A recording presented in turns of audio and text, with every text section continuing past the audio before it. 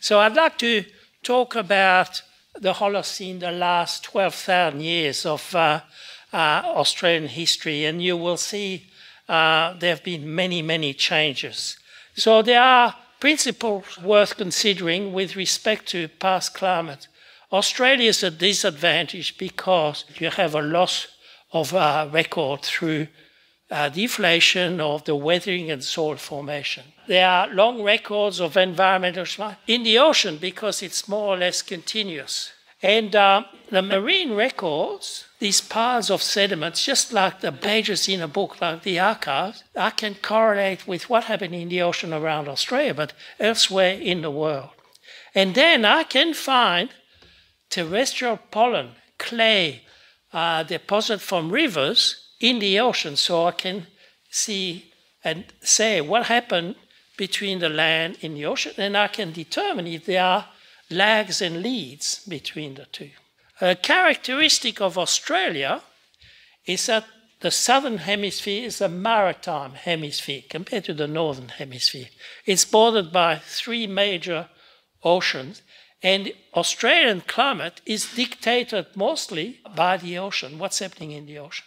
And you have the Indo-Pacific warm pool north of Australia that borders around Indonesia and other islands.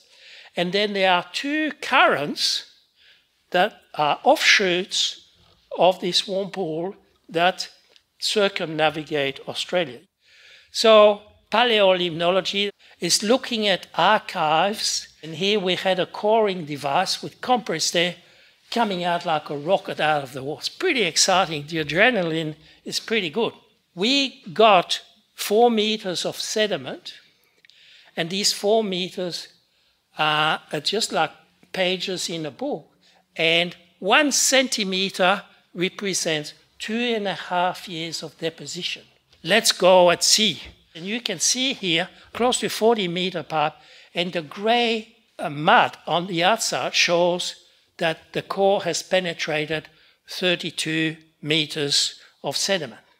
And again, the sedimentation rate is that 1 centimeter is about two years.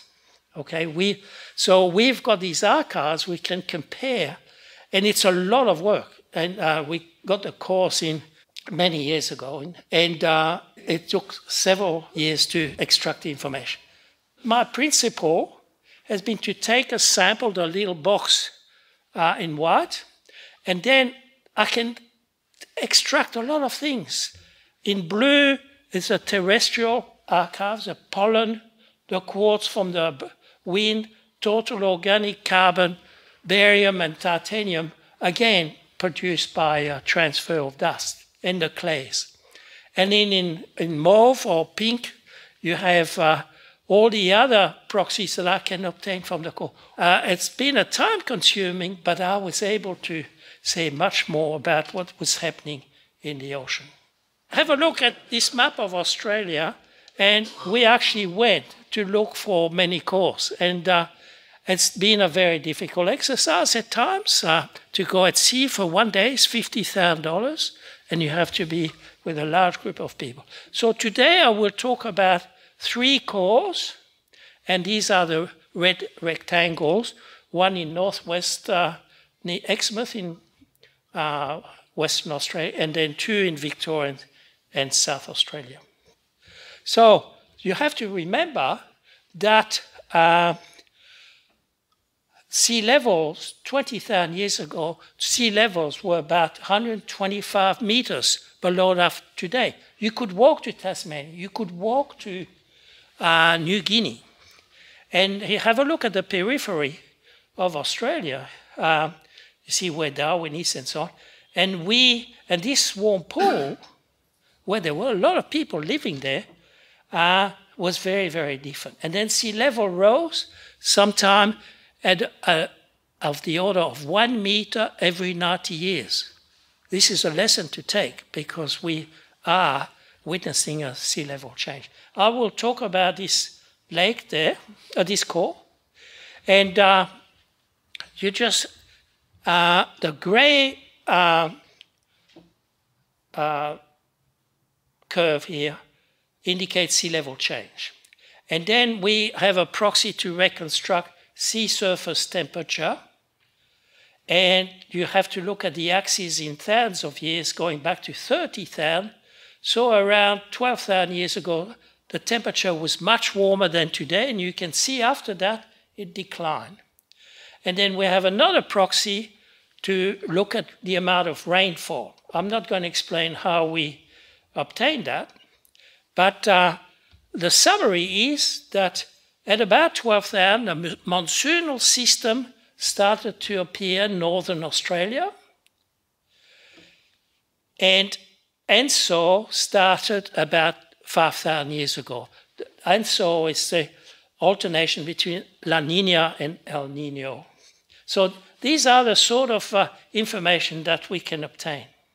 Holocene is defined as the last 11,700 years before present. And so you can see here data for many sites around the world, and there's a period when the climate was at an optimum. It was very warm and wet. And then for the last 10,000 years, in red shows periods in Europe which were warmer and others that were colder and dry. The Holocene is divided in Europe, in the Northern Hemisphere, in several different periods. There are some magnificent, outstanding changes during that period from 12,000 years ago. Population on the globe increased at an exponential rate towards the end, and today we're even higher. And the grazing and the crops of land are changed as well. And as a result, you have a huge amount of sediment transported by rivers, but that end up in the ocean. So a lot of significant changes.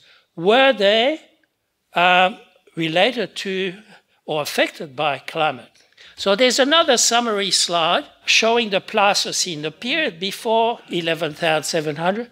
It was so dry and cold that a lot of vegetation, animals were in the lowlands. And then at about 11,700, things went up the hill, and this is for Asia. So human presence in Australia. Here are the black dots that are very important to realize. These are for human presence for the Holocene. People were everywhere, okay? And Alan Williams and his colleague have said that there is a resource abundance in early to mid-Holocene when there was a lot of water and a longer patch residence time and a development of low-level production. But we go back to other places, and those of you who know a bit about Menindee and Lake Menindee and the Darling, you can see that these lakes were filled with water, and the black dots show people were inhabitant in the vicinity of these lakes.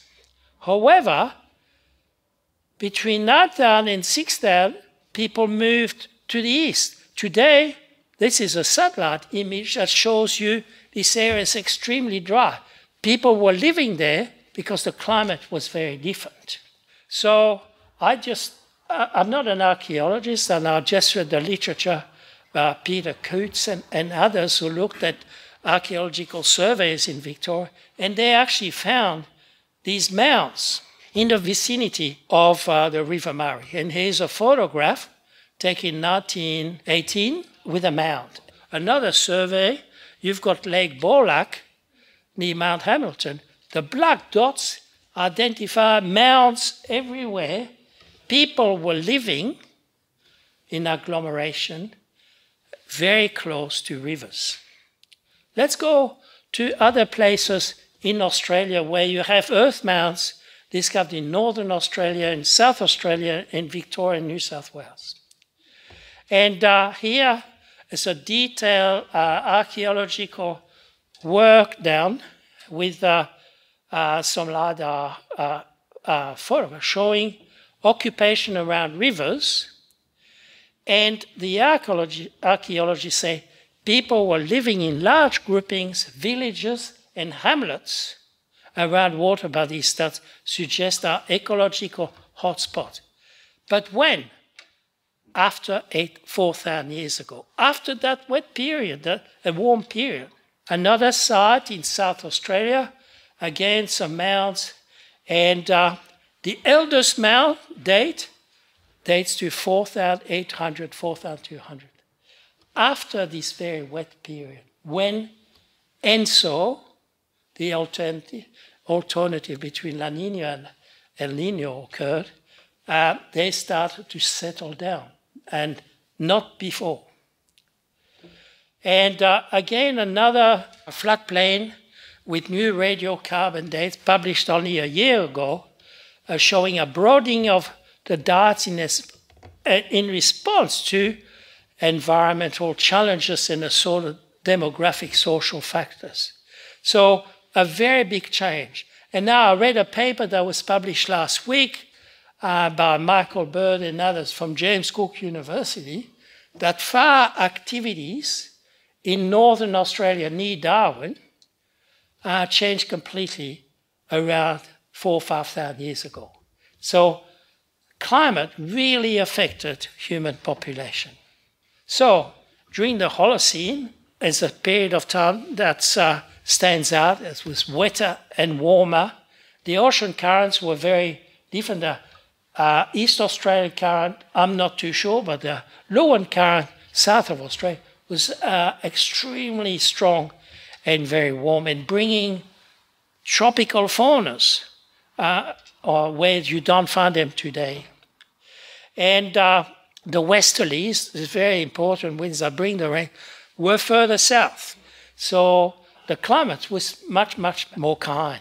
So it was the equivalent of a continuous La Nina phase. And it lasted, the dates are here, you can read them. I have to thank many people, Peter Kershaw and many others. But I have to, especially in the middle of the slide here, mention all my colleagues and students who this work wouldn't have been presented here without their help and their interest and their enthusiasm. And we definitely had an international laboratory. I thank you for your attention. Please thank Patrick for his wonderful